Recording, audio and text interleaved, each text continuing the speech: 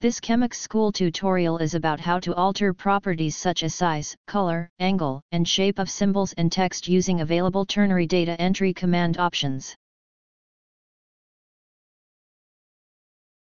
As shown here, the data entry text field is located inside the red framed rectangle.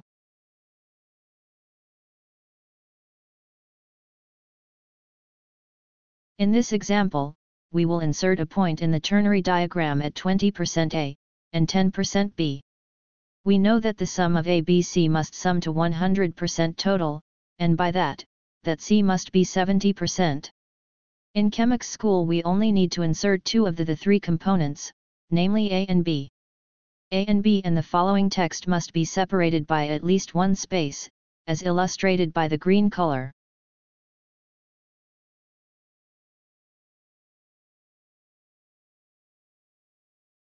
The plot points of the first data set consist of symbols looking like black filled circles. Insert the coordinate values for A and B, and also insert a symbol text, for example, P1, separated by spaces. Press the Calculate button to view the plot inside the triangular frame. The default size of all the symbols can be changed using the radio buttons located above the upper right side of the data entry text field. A new data set consisting of different symbols can be started by selecting a different radio button in which is located below the lower right side of the data entry text field.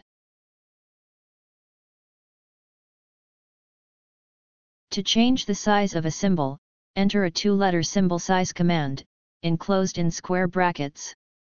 The options are a small symbol, a medium symbol, and a big symbol. It should be noted that all commands always must be located on the right side.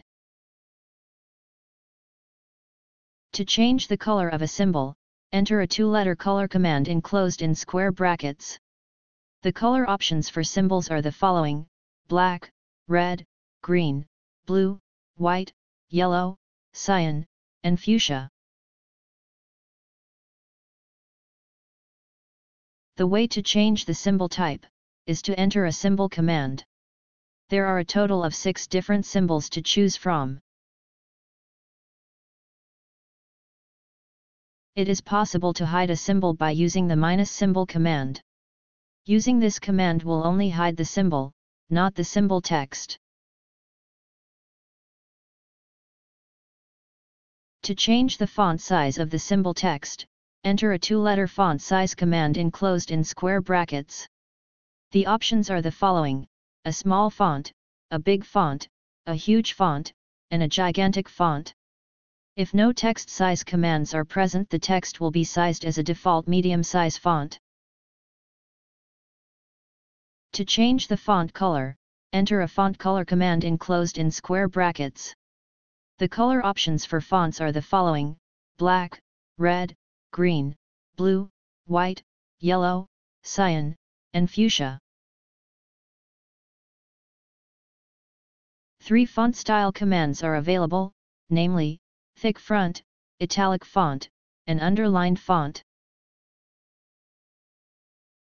To display a numeric value as text, the value has to be enclosed in square brackets.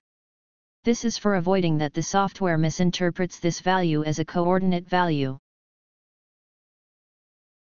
By using a text angle command, it is possible to change the text angle from 0 to 360 degrees. In this example, the text was angled in 45 degrees. When the symbol text checkbox is unchecked, it means that all the symbol text is to be hidden. It is possible to override this global event by inserting a ignore hide command after the text. To display symbols and text outside the triangular frame, requires a command that tells the software to display the result, even when inserted coordinates exceed the limits of the triangular frame. This command is the ignore limits command. The example displayed in the upper red framed box demonstrates that it is fully possible to use more than one command at once. Thank you for watching this CHEMIX School tutorial. Don't forget to subscribe.